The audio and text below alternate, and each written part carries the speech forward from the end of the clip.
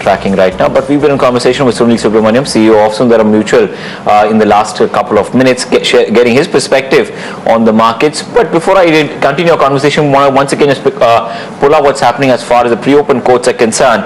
You're seeing a cut of almost 0.5% in terms of the way the benchmark indices are panning out so far as the benchmarks are concerned. 122 points lower on the Sensex as well.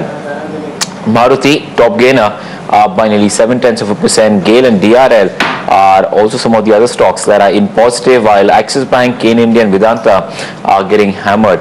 So, a quick comment on the financials. How are you approaching that side? We are bullish on financials. Okay. In the shorter run, we are more in the private sector, okay, but we are picking up good quality public sector exposures, because we think long run they are really going to be the double whammy stock for the market is concerned, because there's so much bad news being factored into them. Okay. That well capitalized public sector which have seen the maturing of the NPA cycle. Sure. There are some who have been recently waking up NPAs and they'll take time, but some who are already there. And as economy improves, automatically the NPAs get seen, and so anything provided for gets straight to the bottom line.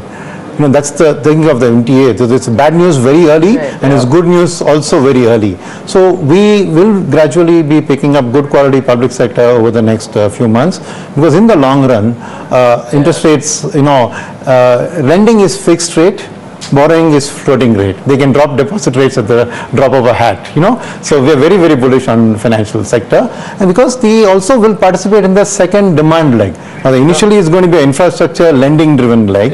The second leg will be the demand consumption, and when people's disposable incomes goes up with the next pay commission coming up, I think banks are really going to benefit. Fair. Point taken. Financials clearly will continue to be in focus, but at least for today, it's looking as if you could possibly see somewhat of a little bit of a muted move, because Axis Bank was down nearly 5% in the pre-open. Let's see how it's opened up for trade today. Well, it's taking quite a bit of a knock, 6.5%. Pull up Axis Bank for you and get a quick mention going as far as Axis Bank is concerned, and the way that stock's tanking today, 7% lower as far as Axis Bank is concerned, and this one is clearly the big loser among the banking and financial names today from the private banking space. 7%, 7.2 now, and it's only fading in terms of what we're seeing as far as Axis Bank is concerned. I want to quickly pull up some of the brokerage views, and guess what? There's not a single sell that I'm seeing post the earnings as far as brokerages are concerned. Well, in fact, you've got not a single sell call coming in as far as Axis Bank is concerned. This is pretty baffling in terms of what we're seeing so far this morning. Remember, numbers came out yesterday. The performance was pretty much in line with what we're seeing. If I look at what the analysts have actually had to say post the earnings con call, or the analyst meet for that matter, they've all got a buy recommendation. In fact, on the consensus side, 92% of the analysts who actually cover Axis Bank have a buy recommendation on this. But remember, that's more from a 12-month horizon that we're seeing. But post earnings as well, there hasn't been a single move lower as well in terms of a rating change as well for Axis Bank. All of the analysts have recommended a buy or have an overweight rating when it comes to Axis Bank itself. So that clearly is what we're seeing in terms of the way as far as Axis Bank is panning out. Probably some bit of worry coming in terms of the way the commentaries played out as far as asset quality is concerned, is what we've been reading in regard to Axis Bank. Pull up a couple of the brokerage notes here as well. There has been some bit of worry as far as asset quality is concerned, and that probably could be in regard to the way the infra book exposure Axis Bank historically has got as well. Remember, this is probably one of the most leveraged books or one of the most heavy books when it comes to the infra space as far as Axis Bank is concerned. We've again been finding it a little bit difficult in terms of the way things have been developing on that side. So asset quality strain once again probably impacting Axis Bank is what we're seeing. But surprisingly so, you still haven't seen any of the analysts go ahead and cut their ratings, is what we're seeing. 7% lower on the stock, Kane and Vedanta, some of the other names that are tanking, while Kotak Mahindra Bank on the other hand is up by nearly 1.6, 1.7%. GAIL, IndusInd and HDFC Bank are a couple of the other stocks that are actually gaining. So one really has to narrow it down. It's only Yes Bank, ICICI Bank and Axis Bank that are actually cracking in from the private banking space. Kotak and HDFC Bank seem to be holding on. Maruti marginally in positive, is what we've been tracking so far, at least on the opening that we're seeing in terms of the way a couple of these stocks are moving right now. Okay. I know we were talking about banks earlier, Sunil, but let's just discuss Axis in a little bit more detail because as Priyank also just mentioned, we haven't seen too much negativity on this particular counter. It's been a pretty steady performer. So even if we start seeing these asset quality concerns on the private side, does that really bode ill to you? Because it just seems to continue to put pressure on the entire banking pack. I think I referred to this in my earlier answer. It's about maturing of the NPA book. Right. Those have recently picked up assets. They are only now going to see that cycle. But those who have been in it for longer, it automatically matures. So I think the key with the infrastructure thing, and that's the reason people are not going to jump to a sell on that stock. If you look at it, is the fact that any infra-related thing, right? There's a concept in banking of willful defaulter and non-willful. So willful defaulter is a guy who's got the ability to pay but is choosing not to pay because of tactical reasons. The other guys who are unable to pay, they're willing. So it's a matter of the order book, it's about the economy picking up, and then they automatically come back.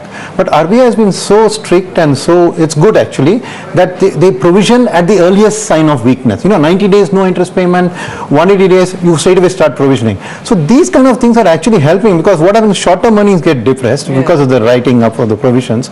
But when there is recovery, when interest gets paid back, automatically the provision reverses, and you suddenly see a spike in earnings in one quarter thanks to write back of provisions. So I think that's where brokerages and analysts like us don't really jump at every quarter looking at the NPA book and taking a call, but it's more on the health. What is the composition of the NPA? Which sectors?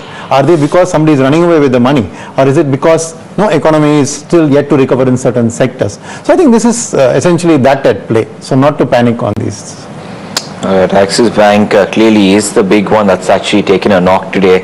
It's a top traded volume as well. There's a huge spike in volume straight away on opening as far as Axis Bank is concerned, and you traditionally see that with this kind of a fall on an index measure of 6%, 6.2% lower right now as far as Axis Bank is concerned. Massive cuts coming in on this counter. In fact, just looking at some of the brokerage notes this morning, they've not changed the recommendation on the stock, but they have tweaked their estimates at least, is what I'm saying. What I'm seeing at least clearly across some of the major ones. They've all somewhat cut their earnings estimate by 1 to 3% for FY16, FY17 is what the consensus view seems to be, and just some bit of tweaking taking place as far as the target price is concerned as well. But again, no one's really gone ahead and changed their recommendation. They've retained buy or they've retained an overweight when it comes to Axis Bank.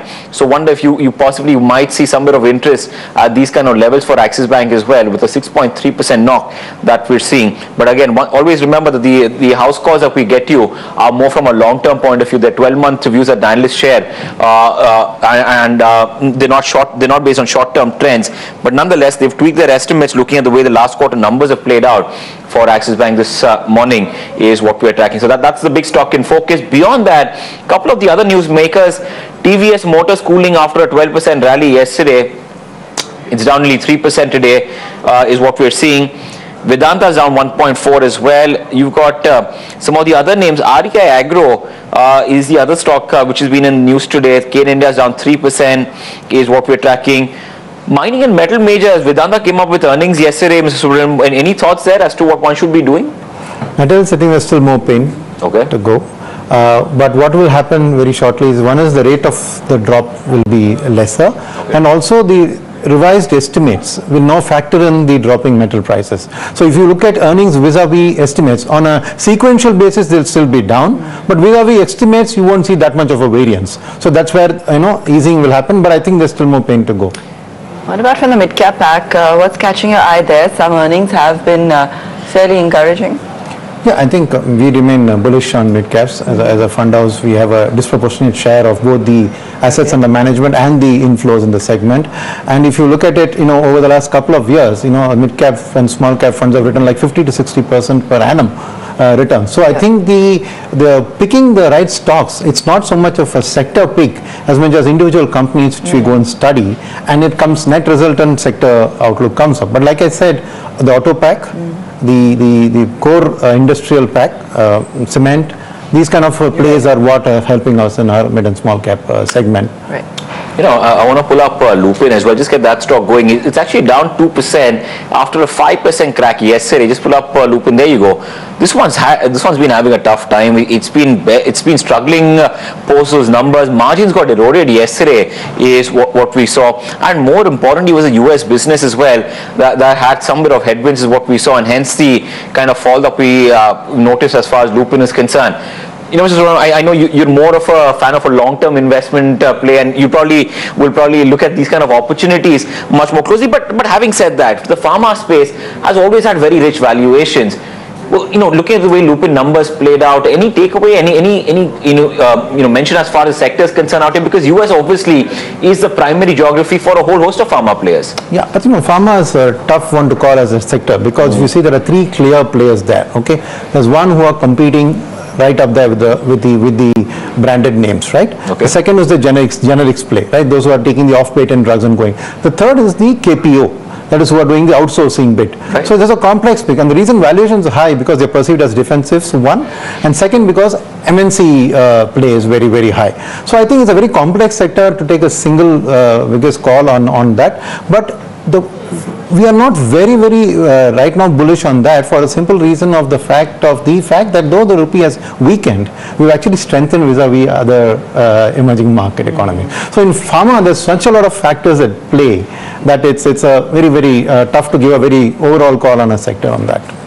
Some of the mid-caps actually are this morning are looking a little sad after earnings. We've got Thermax down, in fact, a miss on estimates there. We'll pull up that counter for you, and some other names as well that aren't in fact nuclear software, for example. That's another one that's actually down, in fact the most in 3 months after we're seeing a slump in net. Supreme Petrochem as well, another one there from the mid-cap pack. So today in fact we're having a little bit of the opposite impact coming in with some of these names, but a lot of the highly leveraged capital good plays, Mr. Subramaniam, continue to of course grapple with just trying to get things going and getting execution on track. So it seems like it's going to take them a lot longer. What's your view on that part of the market? You're very right that it's going to take longer. But given the fact that we generally take a 3 to 5 year view, right, and if you take our mid-cap fund, the top 10 stocks, our average holding period is 4.5 years, right? So we do buy into these at these bottoms whenever they crack. And we also trying to push investors into that. So what we've done, for example, in the extreme low end of this, right, a micro cap fund, which is below 300 stock on the index, right? So we've launched a 5-year NFO, telling people that we're going to put in exactly these kind of cyclical stocks. Right. And we've collected about 100 crores in the first tranche, which closed a couple of days ago, and we've opened the second tranche now. So we believe that putting money into exactly these cyclical sectors with a 5-year perspective will be absolutely a very good win-win situation from an investor perspective. And we're trying to push investor behavior into taking a call on these from a longer term perspective. All right, so that's as far as the mid-caps are concerned, but let's try and focus a little bit on the big stock of the day, that's Axis Bank.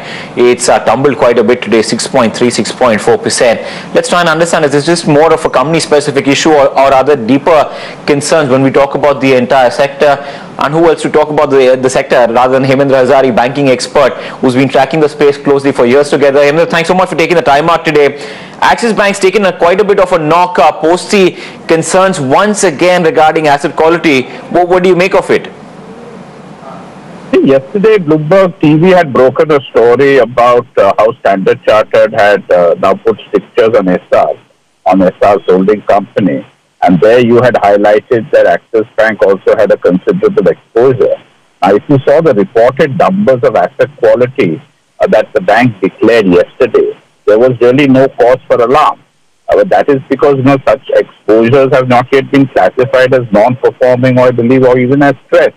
So it is possible that the market is reacting to such developments.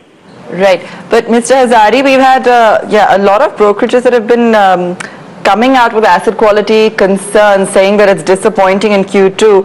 I understand what you're saying, but then what do you feel the market's looking at? Because they're obviously reacting to a larger concern here. So it is most rightly, in fact, it is a belated concern because it is highly unlikely that banks such as Axis Bank can escape, the asset quality deterioration which is happening in corporate India. because banks like Axis Bank have considerable exposure to stressed corporate groups, and SR is just not one of them. But if you see the reported NPAs, it would appear that, that things are not much of a concern. So I think markets should start closely examining what is not reported in the numbers. I buy your point regarding the kind of exposure probably has to the SR group as well, and the way the stock's probably reacting to that development. And I'll get you that story once again for the viewers who probably missed it yesterday in regard to what we'd broken as far as the entire SR debt bomb is concerned, is what we were tracking in terms of the way how a couple of the banking counters have exposure to this entire angle. But beyond that as well, what the market seems to be worried about, the kind of sales that we're seeing to ARCs as well. And you're somebody who's been tracking this for years together. You've been commenting on this in the past as well. Is that a trend which is now again throwing a lot of concern? This is another technique which banks use to report lower NPAs, these sales to ARCs. Now, I always view that sales to ARC should be classified as part of your stressed asset portfolio, because finally it rests as a poor quality investment on the bank's books, because very rarely do ARCs pick up the entire amount to which cash proceeds. So therefore, this is just a technique where you get a favored ARC which you are very close to at a reasonable valuation for the bank to offload the asset. Now, all these things, I think analysts are also now recognizing that this should be all part of the bank's NPA and should not be treated as a performing asset, even though it has been technically sold to the ARC. Right. I take your point, Mr. Hazari. I just want to understand the way forward then. If you're saying that this is just a delayed reaction, are you saying the outlook is clear and no concerns going forward? I think there are considerable concerns for the entire banking sector going forward, because it depends on the state of the Indian economy. Now, I really do not expect any significant improvement in the Indian economy this year, and I think that is also the market consensus. Now, it all depends whether you see the Indian economy and the corporate sector reviving in FY17 or not. So I think one should be prepared for a very lengthy period of very low economic growth and stagnant corporate performance. And therefore, banks' asset quality will continue to be under stress. All right, Hemendra, fair enough. Thanks so much for taking the time out today to talk to us and share your views as far as the banking pack is concerned. Axis Bank, they're taking quite a bit of a knock, 6.6% lower hour today is what we've been tracking in regard to this counter. Mr. Subramaniam, would you agree with some of what we heard from Mr. Hazari there? See, I'll tell you, the final answer was in the last line that he said that he doesn't see the Indian economy or the corporate sector improving, and hence there is considerable concern, and that's where I digress. And we see a strong economic growth coming through, and I think fundamentally if you take that approach, then you view all these NPAs as passing things which will get set right. But if you're going to take the view that the economy is going to go downhill, obviously NPAs are going to worsen. So I think the fundamental position from which you come, and I think we track about 260 companies across the country. So when we talk to them, yes, they are a bit unhappy with the pace of the reform. They're expecting much more to happen, but at the ground level, right, I think the road sector, what the government is doing, government is announcing a lot of things. I think if you give it a little bit of time, I think the Indian economy, definitely you can't say that is on a downtrend. I mean, it's the most shining star, the best, we've got the best FDI inflows among all countries. So I think that's the fundamental position from which, the approach is taken. That's the reason. All right. All right, Mr. Subramaniam, always a pleasure talking to you. Thank you so much for coming down to our studios today and sharing your thoughts and perspective. We'll have a quick break right now, but coming up next is Market Guru with Jyoti Jaipurya. He'll be joining us on the show. Stay tuned.